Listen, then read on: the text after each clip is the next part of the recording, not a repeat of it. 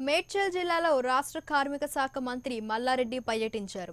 ఇందులో భాగంగా జిల్లా కలెక్టర్ వనం వెంకటేశ్వర్లతో కలిసి ధాన్యం కొనుగోలు కేంద్రాలను ప్రారంభించారు. ఈ సందర్భంగా మంత్రి మాట్లాడుతూ రైతులకు ఇబ్బంది లేకుండా ప్రభుత్వం అన్ని చర్యలు తీసుకుంటుందని తెలిపారు. రాష్ట్రంలో ఎన్నడూ లేని విధంగా ఈసారి పంట బాగా పండిందని, రైతులు ఎక్కడికి వెళ్లకుండా ధాన్యం కొనుగోలు కేంద్రాలలో ధాన్యం విక్రయించవచ్చని అన్నారు.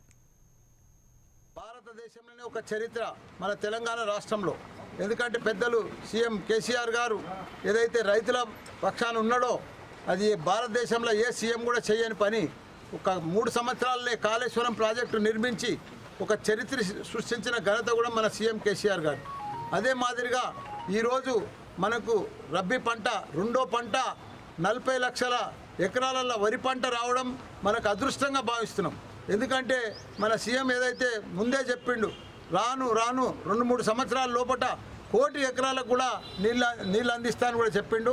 అదే మాదిరిగా సాగునీరు కానీ తాగునీరు కానీ తెలంగాణ రాష్ట్రంలో అన్ని రకాలు కూడా ఆదుకున్నాడు.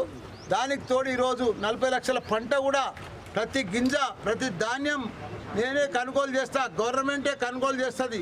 ఎవ్వరు కూడా రైతు అధ్వానం కావద్దు, రైతు దళాల్లో బారిన పడొద్దని చెప్పి పెద్ద ఎత్తున 25 కోట్లు దానికోసం డబ్బు కేటాయించి ఈరోజు ప్రతి సెంటర్ను కూడా